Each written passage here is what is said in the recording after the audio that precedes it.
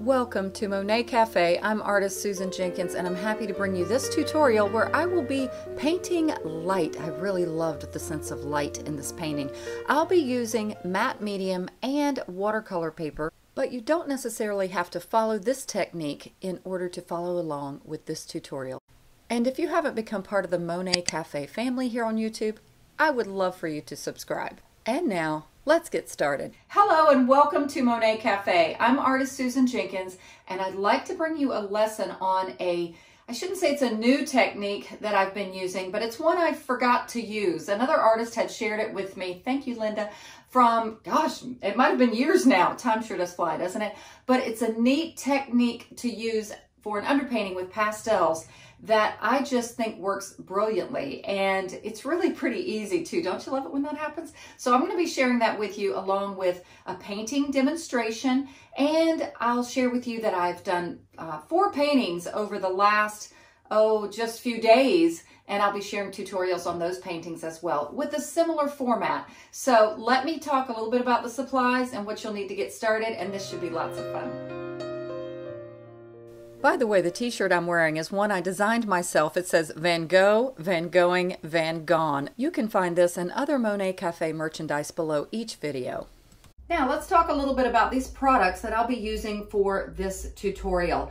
The surface will be just a piece of watercolor paper, just plain old watercolor paper, and I've been really enjoying doing these 4.5 inch by 9 inch formats for the painting. I love a long format, whether it's vertical or horizontal. The past 3, this will be the 4th painting I do, have all been this size using this technique. The next thing that you will need, of course, will be some pastels. This demo will be all pastels. Sometimes I do an underpainting that is watercolor, acrylic ink. It's all pastels, which is why I'm sharing this product, the matte medium made by Liquitex, that just blends these pastels so beautifully. They kind of come alive with color and they have a real painterly feel to them. It really gets you inspired to paint. So this is what I'll be using to do the underpainting on the watercolor paper with pastels laid down first. I'll talk about it as I paint. To blend this in, you can use a paintbrush if you want. You know, once you have the pastels down, paintbrush with the matte medium. But I've been using this little scrubby. I got these at the dollar store. There's like what you would scrub your dishes with. And you'll see me using this I actually just put the matte medium right there on it and I blend. And I'll talk about how I do that. So that gets a nice underpainting that you've got with your pastels. Very vibrant and beautiful. Now we have to do something to get the pastels to stick, okay? We're gonna paint pastels over our underpainting. I talk about this product a lot. It's great to make your own homemade pastel surface. It's Liquitex, another Liquitex product. Clear gesso, not regular gesso. Regular gesso is white. You would just cover up your whole underpainting. This is clear. It also has a little grit, like a little sand in it. And that's what, when you apply it, that's what causes the pastels to adhere to it. You can get some layering out of it. I will be applying it with just a foam brush, okay? So if you would like a foam brush, you could use a paintbrush too, but this gives a little bit more of a smooth application. Now, what are we going to be painting? And then I'm going to talk a little bit more. I'm going to be painting from a painting. I recently did this watercolor painting over here. I was inspired by another watercolor artist, and I tried this technique using a different reference photo of the sunlight shining through so brightly. So I'm going to try to do that in pastel. All right, so once we have our surface ready, we've made our underpainting, we've put our clear gesso on it, then we're going to start painting with pastels. Now, I've had a few people say, or I've heard it on some of our art groups, that they have a hard time with the clear gesso, getting a smooth application. So that's why I'm also sharing my little technique of blending. I always like to do the first layer when I'm working on a surface prepared with clear gesso. I always like to blend it. And I've been using these little chamois cloths, like you dry your cars with, to blend the first layer. It really just knocks down some of that gritty look and makes a smooth underpainting. So it's a lot of fun. It's a neat technique. These things are always great. It's good to experiment as artists, right? So, all right, I think I've got it covered. Oh, you might need a pencil to get your little sketch in and maybe some tape to tape your board down. I just have this, by the way, on a little iPad holder. I've got a piece of tin foil to catch my pastel dust right here. I've got my dirty iPad holder. People ask me all the time about that. And that way you don't get, with this little trough here, you don't get pastel everywhere. So that's all we're doing. We're gonna get ready and get to it. Here we go. Now I think I'll use the textured side of the watercolor paper, and often I'll just do like a little type of hinge system with my tape. This is just artist tape. I love my artist tape dispenser made by Lim. This is such a great and practical tape dispenser. So what I do is I put a piece on the back, so the sticky part's facing forward, just about halfway down. Let me go a little higher to give myself some room here. And then I just put a piece on the top. The more you do this, the better you get at it. So I've got a nice little hinge where I can just lift it up. And sometimes I will, if the paper warps at all, I'll put a little water on the back and it flattens it right back out again. All right, so let's go ahead and get a little sketch in, and then I'll choose the pastel colors to do for the underpainting, which should be fun. I'm not yet sure if I want to do, I think I'll just do local color with this one. All right, so here we go. Now, how am I going to convert this to a long format? Well, first of all, I know my main point of interest is right in here with these poppies, okay? So, I don't want this right in the middle. It's almost in the middle in this image. So I think I want my sun light part. I'm going to keep the paper pretty much white here. I'm going to see if I can do this. I should not be experimenting so much with a video, right? Or I should have at least tried this first. All right, so let's get a little sketch in here. I think I do want these poppies kind of high. I don't want it totally off the paper here, but I like the size of these poppies, and I like kind of the shapes of them. So let's kind of get just some poppies in here like this. I do like some, I'm limited in how much I can do here because of the format. We're gonna have the sun like right here shining through. I'll make a nice light little line, maybe a little lower because it's right there. Let's do the sun kind of right in here, okay? Right in this area, I'll keep it really light. All right, I know now I want my mountains kind of in a back third. So I'm gonna pull, I want a little bit more sky and sun, so let me pull my, or mountains or trees, it doesn't matter which one these are. I kind of like the hill kind of coming up a little bit too. So let's get some of these trees, mountains or whatever they are, in on the sides like that. This doesn't have to be specific at all. Okay, and then let's get in, I do like this little guy peeking up here kind of tall, but I also like this one little flower here. And it may end up being kind of in front of one of these mountains here. Yeah, maybe like right in here for this poppy. Okay, and then maybe this little guy kind of coming up, and maybe like right in here. Something like that. Okay, and let's get a few more of these poppies in here. They're kind of just dancing around, everything kind of reaching up to the sun. Like this is the star over here, and everybody's looking towards the sun. They're all kind of reaching that way.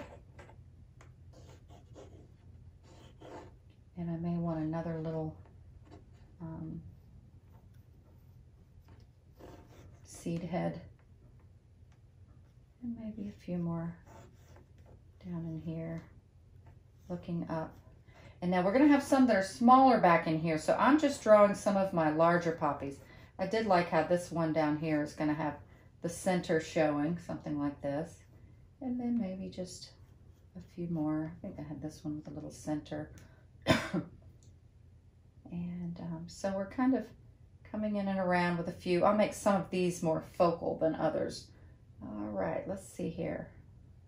That's probably good for now. I don't want to get it too busy. I'm going to kind of bury some of these, but I may have another little one, like maybe just down in here. I'm trying to avoid a pattern. I might lose this one. All right, so that's a general idea of the little sketch. Okay, now all we have to do is put some pastel down. I do think I might make this one. I feel these are kind of touching. I just kind of stepped away and I could see it, and I think I want this one up even a little higher. I'm going to make kind of the base to this one here, make it up even higher. Like that. That feels better. Okay, they were a little too close together. All right, so now we're just going to, I'll add a little filler in there as I work. Now we're just going to get some pastels in here. And I think I am going to do local color for this. I think if I tried to keep the light of the sky and I do some kind of complementary color, it would be a little rough. So what I'm going to do is grab, I got to get my tissue to clean my pastels. I had someone mention on, I don't know, Instagram somewhere where I had done an image of some of my pastels, and they were like, how did you keep your pastels so clean? But I clean them as I work. It's just become a habit of using a box of tissue, and if it's dirty, I clean it. So let's just get some color here. I'm going to try to avoid this area right in here. I want the sun, where was it? Right in here, okay? So I'm gonna get some blue in here. And it almost makes kind of a V. I think I might even keep, no, that's what we'll do.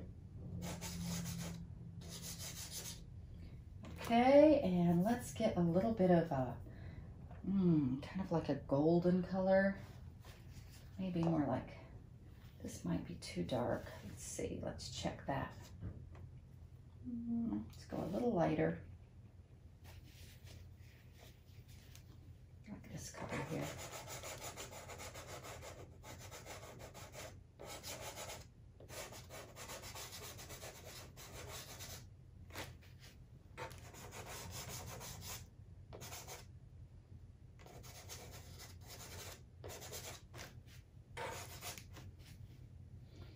All right, now I'm going to get a little bit of a reddish pink. Let's see what we've got here. This is a little dark, something along that family, maybe like this one.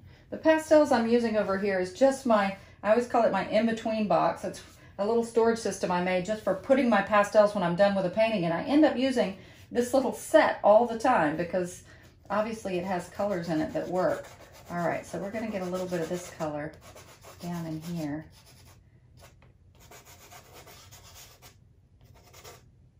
And we've got a really, really kind of a light, it's like a light yellow, or maybe like this. This is kind of a really light color. No, it's not as light as you think. Sometimes you're like, you think it is, and then it's not. Maybe this one's better right here.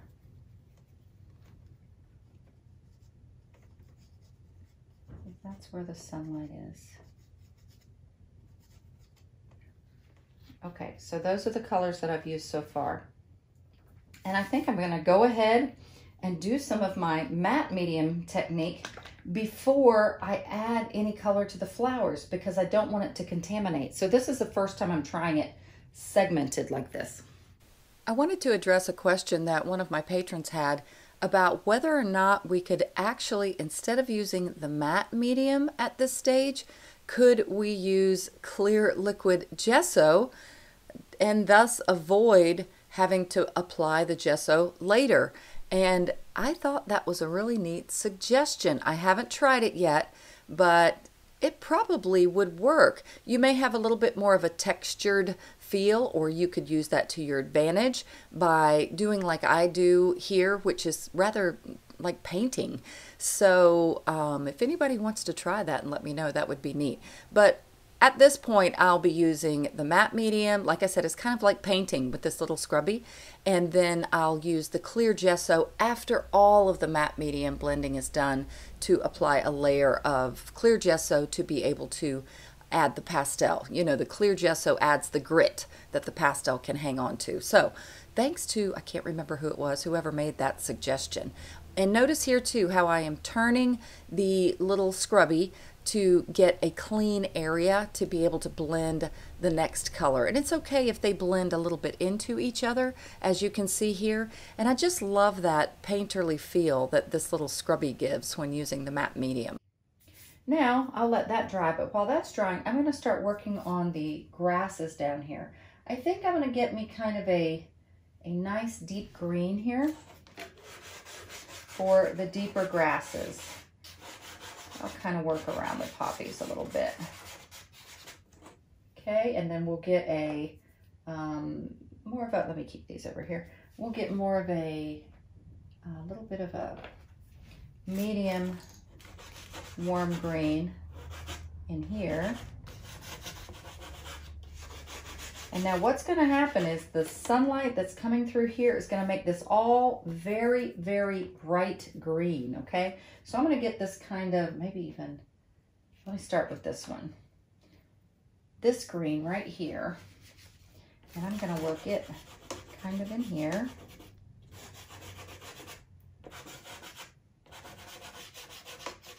And it'll come up along the sides because the sun's not going to hit those as much. And then I'm going to get an even lighter green. This one's a little more yellowy. I'm going to use a little bit of this one right in here. It's coming like shining down through here. Then I'm going to get an even lighter green. This one's pretty light. For way back in here where the sun is meeting the horizon line. And by the way, this matte medium, it dries pretty fast. That's already almost dry. All right, so there's our base for our greens. So I'm gonna get that in, and then I'll get our poppies in. This guy looks a little light now, but we're gonna shape it up with pastels. So let's get these greens in. Now I'm gonna start at the top part and work my way down because I wanna keep the light part uncontaminated. So here we go. So I'm just going to dab it on here. Let's scrub it around like grasses. Isn't that fun? Now you can see the other color was a kind of light. So, but now you can see with this color how it really brings it to life. And how the scrubby, you can turn it and get a real painterly feel with this. Isn't that neat? I've covered up a lot of my flowers, but I can totally reestablish them. We're going to add pastels anyway. You can even take a corner and come up and add some more in there. Turn it a little. And then at some point, this is going to kind of start drying, so you don't want to overwork it. All right, so we've got a base down.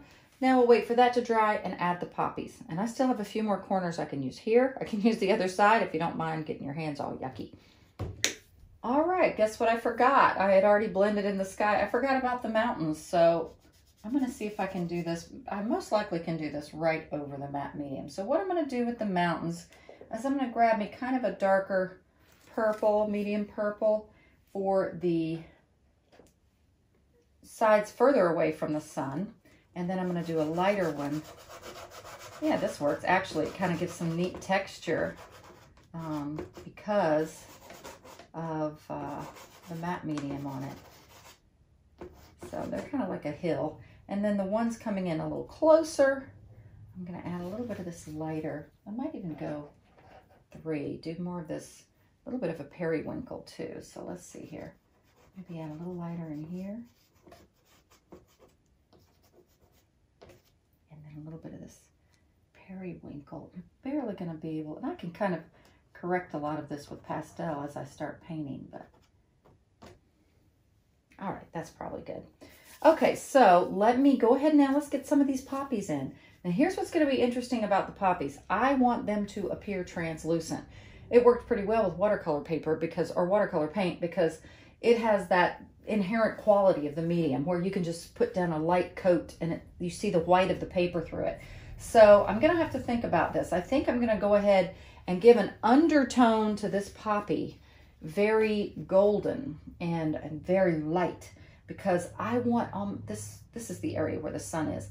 I want it to be let's do this one like this color. I want it to be like just so see-through, like that bright sun is just fading it out so much, like in, you can't see here, but in the upper poppies in this one. So let's, I think I'll grab this color again, and we'll make the corner of this poppy.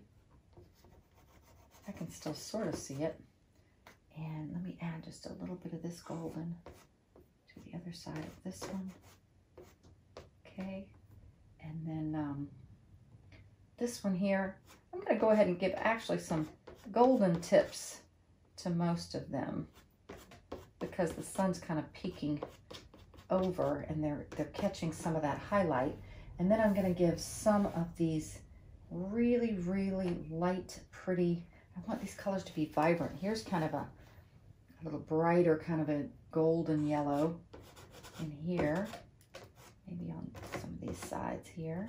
Like I said, we're putting matte medium on these, and we're going to layer pastels on top of them. I like this one kind of reaching this way. And these are going to start getting deeper with some reddish colors, orangey reds, some pretty orangey reds. This is a gorgeous red right here. Let's get one of these ones that's got a little bit more orange. I need one. You know what? I probably need my, oh, let's see here. Is it the Unison Pastels that has some really, oh yeah, here they are. Oh, look at this color right there. That's so gorgeous. Okay, so let's get some of these in here. Yeah, it's pretty. Then they're getting deeper. We won't have as much of that color, okay? And then here's another nice Unison. Nice, pretty orange. Look at that. Oh, that's so pretty. And these are okay if they're painterly. This is the underpainting. We will eventually add some reds, but I think I'm going to leave the reds out until, oh, this was my big one, until I get to the final layer of pastels. Let's do this one, reaching up kind of this way.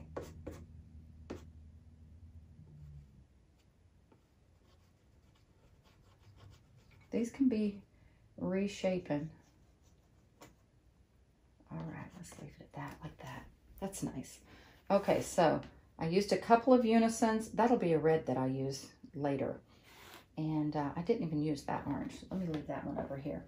Ooh, I'll probably end up using these reds later. Oh my goodness, down in here. Aren't they pretty? Okay, so now let's, oh, I forgot that little guy. Let's get that little guy in there.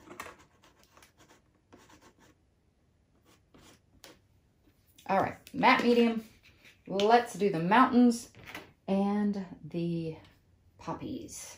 I think I'll do the poppies first. And I'm going to do these light ones first. I have a little much on that. I'm going to wipe some off. Okay, so I'm going to get this light, actually this lightest one in first.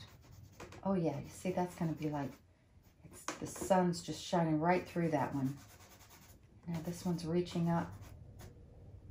Painting's so fun, isn't it awesome? Got this one on top of that one. They were a little too segmented. Look at that. You see what I mean about the color coming alive? This one bigger. This little guy here. I feel like I want to add a little bit of, just a little bit of that color there. I'm gonna keep this one super light and reserve that for later. All right, so now let's get that mountain in. I feel like I gotta cover that in. Okay. All right, mountain time. And I didn't even get that little seed head in, but maybe I can do it later. Okay, let's scrub this guy in here.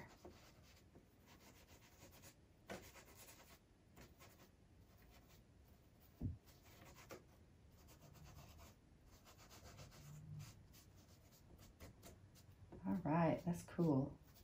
I'm gonna have to lighten that up a bit too, but there we go. There's some general underpainting in. See how you can almost paint with it? You just grab a color and just play around with it. All right, and now I want to show you some of this texture that you can see, where using that little scrubby really gives a really neat textured surface. Isn't that cool?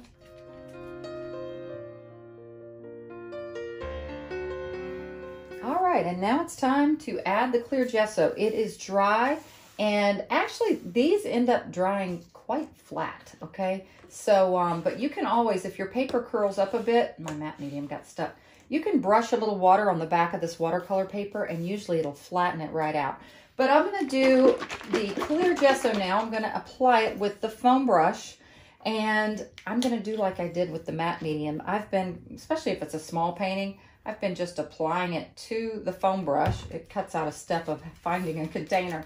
And then I usually just work top to bottom with a generous coat.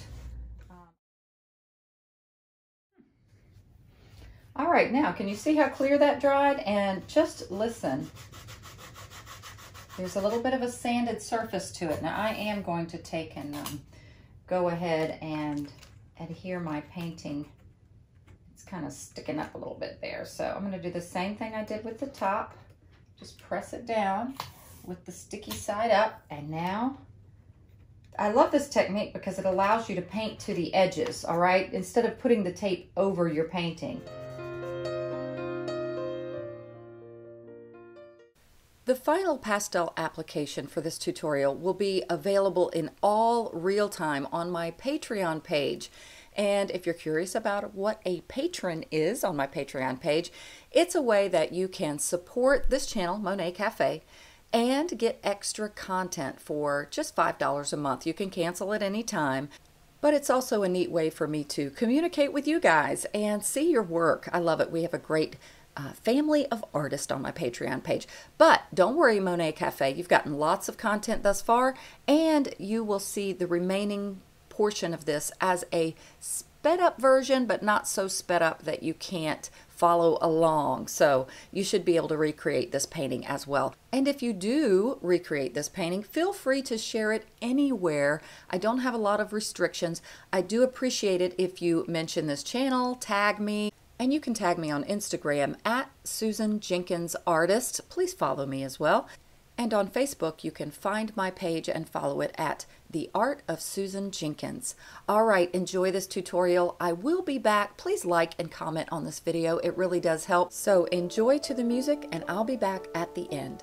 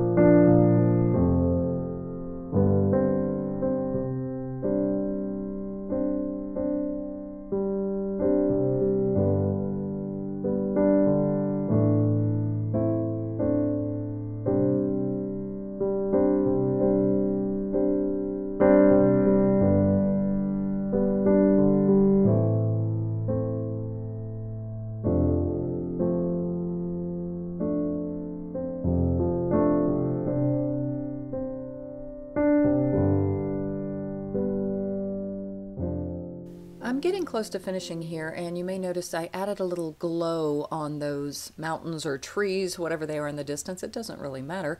And I think I ended up adding more blue. I really liked it better at this stage with that, because when bright sunlight's back there, it will affect the background trees. So you'll notice, you're about to see the final in a minute, I did give it a spray of fixative in the foreground. I kind of wanted to darken that foreground, which I did, and I liked that. I added some more grasses. By the way, a question I get all the time is, do you fix your paintings at the end? Do you spray them to protect them?